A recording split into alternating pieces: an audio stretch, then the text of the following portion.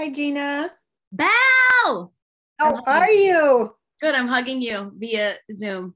Oh, How have back you been? to you. It's been so exciting to see your journey, Um, and I am amazed at all the things you're doing, and loved your performance in this film as well. Hello? Is everything okay? You have mascara all over your whole face. You actually have like a piece of toilet paper or Oh, something. do I really? Other side. There. Yeah. Just got dumped. I want to break up with you. What? Oh, me too. I'm breaking up with you. Oh my god. Oh my god. And look at her with my boyfriend. This is bad. What the? He was the love of my life. Anne is the love of mine. And I'm not so sure that they're gonna realize it, not with these shiny new people around. So what are we supposed to do? Have to break them up. That's crazy. We can't do that. How would we do that? I will seduce Anne's boyfriend. Am I doing this right? So wet. You just take your two fingers, let it drip out. Oh, thank you. Yeah. I don't think we've met. Hi. Oh. You will friendship seduce Noah? What about your ex? Really funny. I find you both incredibly attractive. Oh, wow. Wow. Look at you. Good work. Yeah, man, I'm a psycho. And we are so pleased to welcome Gina Rodriguez.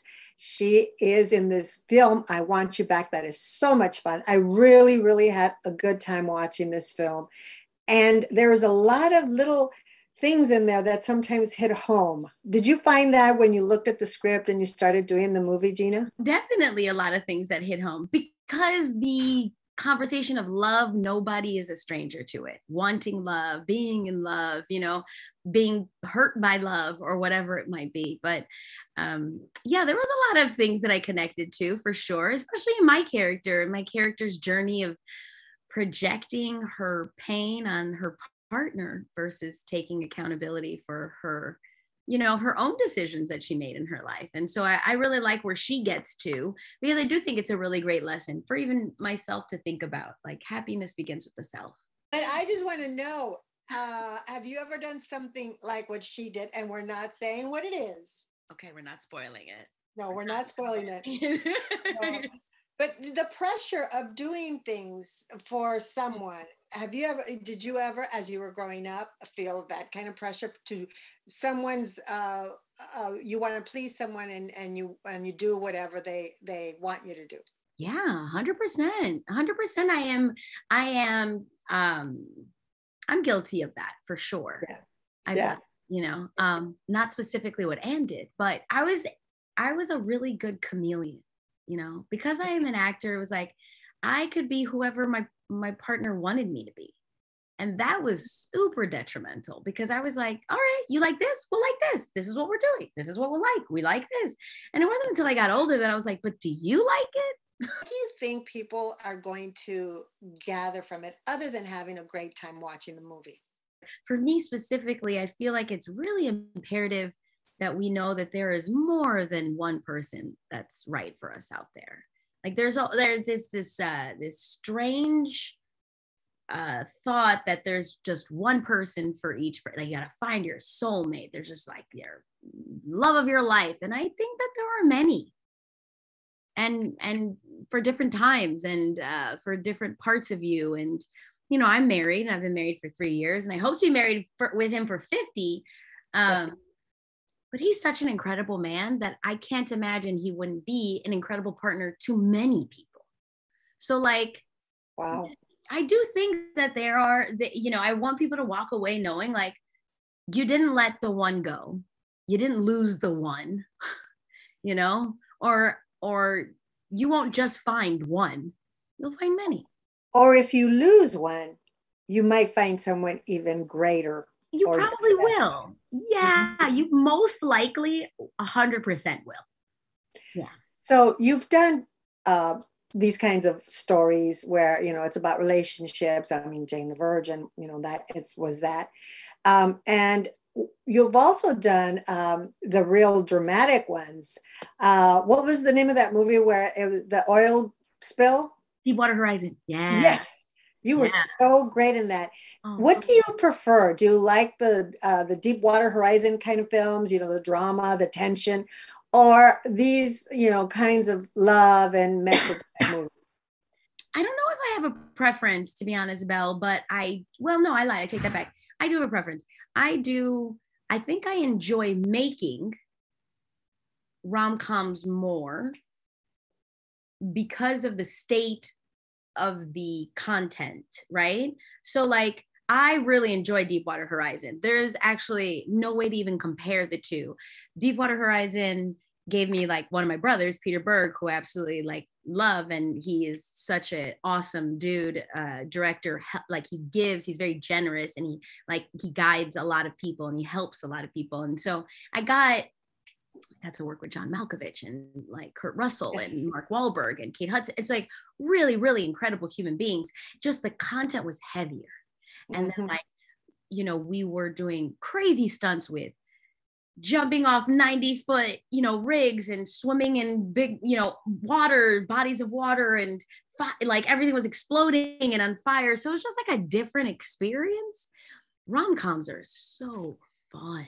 They're just like, everybody's happy, everybody's excited, nobody's afraid of a stunt going wrong, nobody, you know, like nobody's crying over anybody's anything. And the tears are usually like funny and like, so they're just different in making them. I just really love making comedies, and you do it so well. I mean, it's been proven. It's wonderful. And I also want to congratulate you on the executive producing The Diary of a Future President. That was wonderful. And, you know, it's come to an end, but you're like moving forward. You're directing now. You directed an episode of Good Sam, and you're going to be directing more. Tell us a little bit about that and your next project. So it is very sad that Diary of Future President has come to an end, but we were able to do 20 episodes of television, 2 seasons. And as someone who's worked on television, I know that that's already a really difficult feat. And we were able to really set off Alana Peña, the writer, who now has a CBS deal, and she's writing like crazy, and she's making shows like crazy.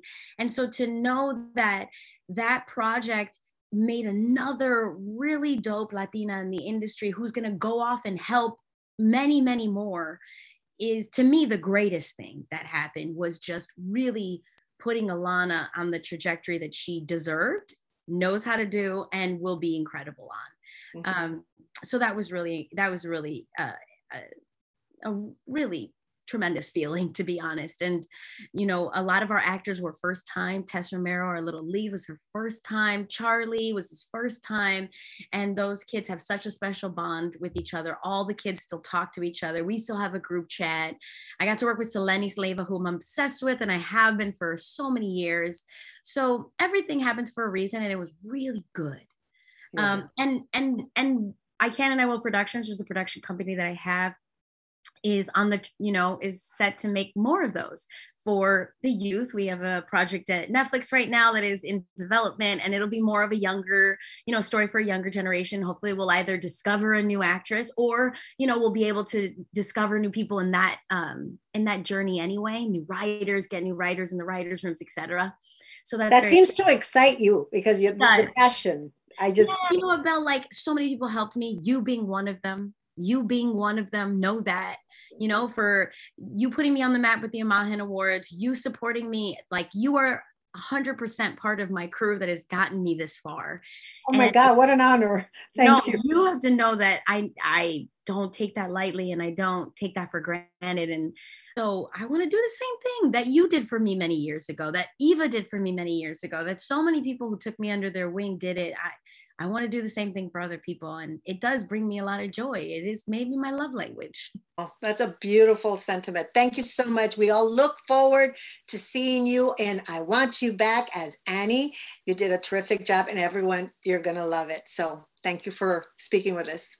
Thank you, Belle. Thank you for supporting. So great to see you, amor. Bye-bye. Bye. Bye.